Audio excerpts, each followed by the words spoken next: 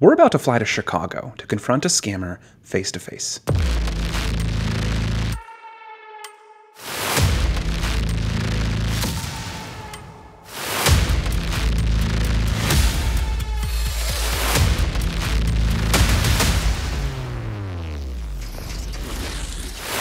He's a scammer pretending to run a foster home, but really is collecting and laundering money from a Craigslist employment scam.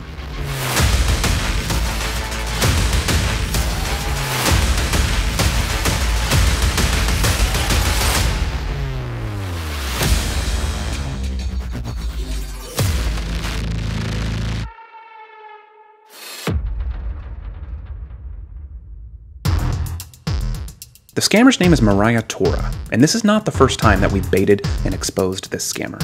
We're about to confront one of her money mules in Chicago face to face, but before we do, let's take a closer look at her scam. A few months ago, we started baiting Mariah from her phony Craigslist job ad. The ad claims to be hiring for a remote personal assistant, but ultimately the victim is scammed out of money after being sent a fake check. I assumed the identity of Chase Chapman and spent many hours applying for the job, talking to Mariah, wasting her time, and exposing her methods. Once I got hired, she sent me a fake check, asking me to forward money via Cash App to a recipient as my first task as her assistant. For a real victim, once that money is sent, the check would then bounce, thus leading to the victim losing whatever money they had sent forever. In our case, we were able to string her along for weeks, and even got her to record a video for me. Hey Jane, how are you doing? Sorry I made you cry. Can you please go ahead and complete the task because we have a lot of work to do next week. Thank you, bye. Now fast forward to last month, I received an email from an anonymous viewer of Trilogy Media saying that they had been baiting Mariah as well, leading to her actually requesting that he send cash in a package to a foster home located in Chicago. With this new development, we then baited Mariah a second time, this time posing as Susan Shepard. Mariah was none the wiser, and this time when she sent Susan the check, I made sure to insist that I could only send money via snail mail to see if she would give Susan a physical address, and lo and behold, she did. She told Susan to send $2,550 in cash to the same address that she had sent our viewer, with the same receiver's name for the same foster home, Ted Dino of Glory Foster Home in Chicago.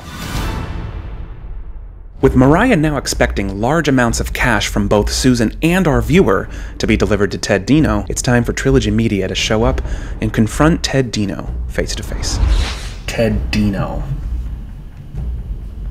So, now she's also saying send it to a Glory Foster Home. It's not a thing, but it's in here. What address is this? We're gonna have fun. We've sent an empty package, we've given Mariah the tracking number, and now it's time to go.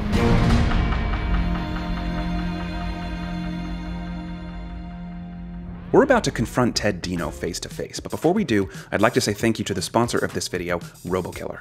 RoboKiller is an app that automatically blocks robocalls, telemarketers, and scam calls from even ringing on your phone.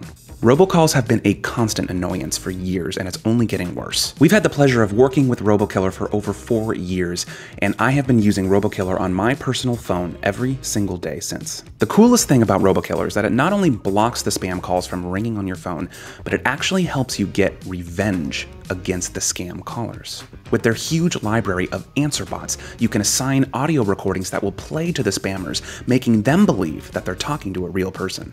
And of course, it's all recorded and saved in the app, so you can listen back to it and laugh later. Art and myself have dozens of answer bots that we've created that are in the app that you can use in your phone right now. Are scammers calling you constantly? Don't waste your time answering them or sending them to voicemail. Let Art answer it while he's farting in a library. Hello? Hold on 1 second. Or let me answer it from Area 51. You need to stall him. What's going on? I got Area 51 on the phone here somehow, and they're flipping out that we have their number. You may even find some of your favorite Trilogy Media characters in there as well. Yeah, what are we doing over here? These answer bots have been so much fun to create and listen back to that Art and I have even made reaction videos on our channel listening back to real calls that have been intercepted by the app. Try RoboKiller for free for 7 days, and please use the link below in the description so that they know Trilogy Media sent you. It helps us to continue making videos just like this one. Now, back to the action.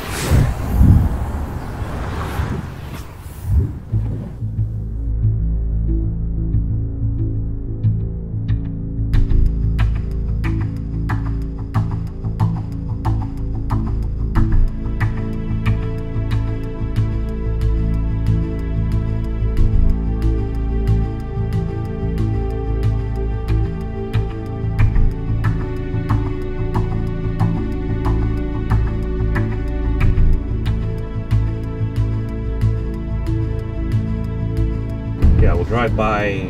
From what we saw on the Google Maps, it was like a one big building. And so we're not sure if it's we need to see foster if there's or like not a foster home. Well, even not even that. Just it's going to apartment 1, so we need to see if like there's a communal entrance or if there's apartments are labeled on the outside or what. I have a feeling it's probably going to be one main entrance we have to get into somehow.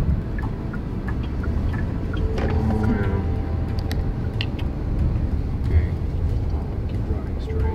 0.3 north side. Okay.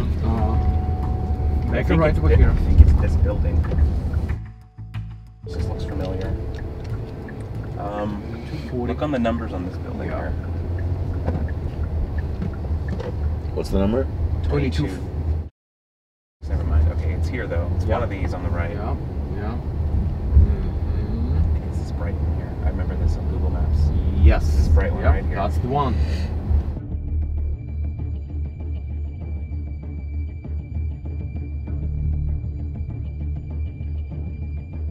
It looks like there's a call box.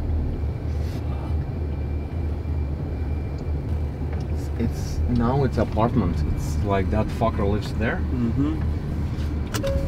So let's just walk through the options here. You're gonna go to the call box. If you get buzzed in, what's the approach here? The approach, I have to wait when you guys gonna come. So so I will let you in. All right, boys, let's go see who's this fucking dad.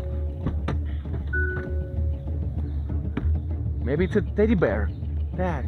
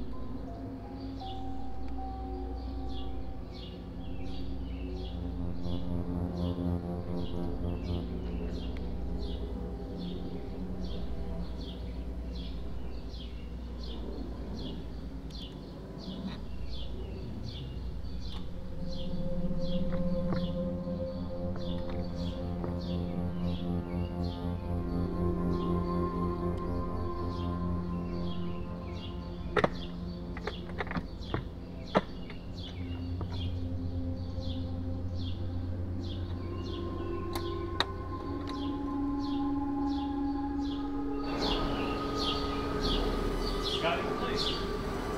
Scouting the place and just taking pictures. Taking some pictures.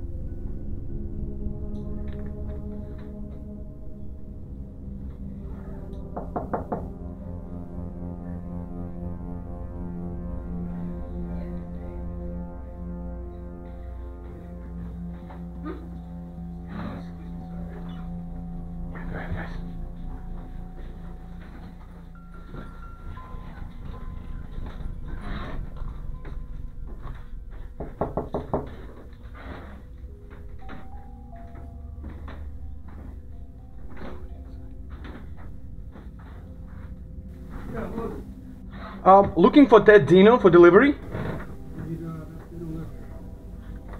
He does not live here? Who? Ted Dino. No. You guys not expecting package today? I said no, so why would you ask me? Oh no, I'm just checking because it says like delivery for these. That's not my address. Okay. Well, that's my address. There's nobody lives here with that. But there is nobody that who is Ted Dino. That's interesting. Cool. For this one, it's specifically for that person. But if you not Ted, then disregard it.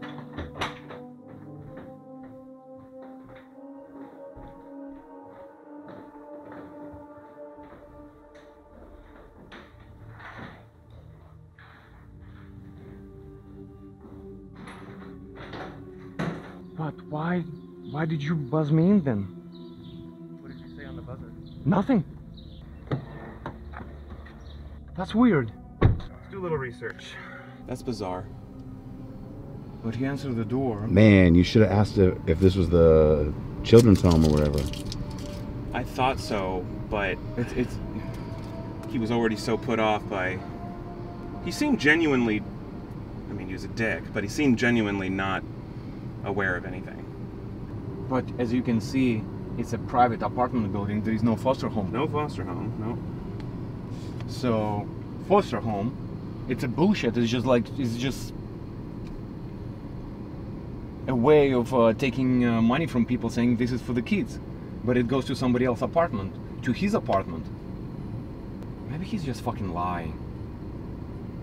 Why would he? Why though? Think about it. If he was the guy, Knowing that there is cash coming, right? Why would he? why would he? Why would he be so adamant to Yeah, deny it? yeah. Knowing Knowing that that there it's is a few possibility $1,000 $3,000 that's gonna go to you. I mean, either way, if he's a victim or an unknowing mule, Yeah, that's true. he wouldn't be that adamant about Yeah. not knowing Yeah. that person. I feel like he would have been more like, yeah, he would have been more questioning you, not necessarily denying identity. I don't know. Let me see, Ted Dino, right? Maybe we can call Mariah and ask that question that, you know, like that you receive since you Susan, that we can send email and say like, hey, we receive an email that they cannot deliver. Let me just say I'm at FedEx, but they won't deliver without Ted's phone number. Okay, there we go. This is bizarre. Very bizarre. But if there is cash and somebody has to pick that up. Either that guy is lying, but why would he lie if he's waiting for for package? This is so freaking. You guys have to question that guy though.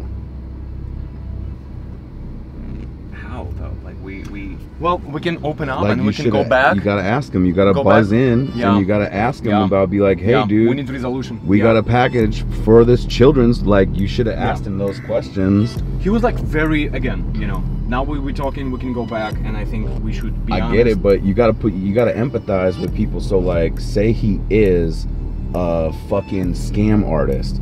Ted Dino might be his fake name, so if people ask for Ted Dino, he's instantly gonna be like, no. And he's really clever, so he looked at the package, saw there was no post thing, saw you're not wearing a UPS shirt, he's putting two and two together, and he's just like, dude, I'm not, what, like, that's how a scam artist would think. But if he is a scam artist, then he's not going to come clean.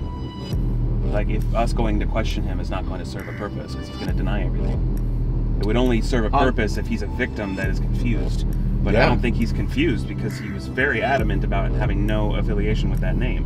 A victim wouldn't be that secretive, I feel like. All victims that they told us all They'll information. answer the questions. They answer the questions. They might be confused, but they'll talk. They always talk. Yeah, this guy, he was like, no, that's not me. I told you, this person does not live here. Like, what else do you want? Be like, well, this address is where I was told to send this package to a children's hospital or whatever. Can you tell me, do you know anything about that? Like, I think, again, you're right. Let's go back and let's try pushing. If that doesn't work, switch to like, yo, this is who we are. This is what we do, and there is a scammer using this address, this name, and you live at this address. Why scammer would use that address? Yeah, but we have nothing to stand on if that isn't his name. You know what I mean? Like, it's easier when you can say, yeah, I'm Ted, you know, and then we have something to go on. But we literally have nothing other than an address. Besides his address. but that's why I think you should have laid it out on the table or something, you know, or like we should, because then maybe we'll get something. We'll see if he is going even buzz me in, because already. But maybe somebody else gonna be walking in, and I can go back and knock and try to talk to him. What? We're in a really bad position with that stairwell and not seeing inside of his place. If he is a scammer, we don't know if he's got a fucking gun behind the door. Like, there's just a lot of unknowns Okay, there. well, let's go. You guys wait outside. I'm gonna go by myself, and I will try to bring him out. That's all I can do.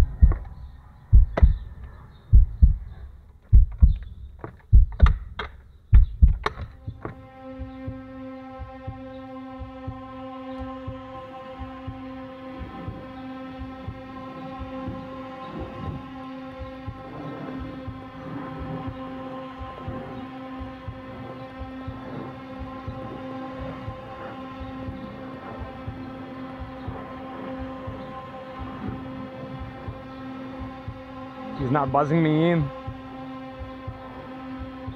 Yo, just hit them all. Hit all the apartments. See if someone will let you in.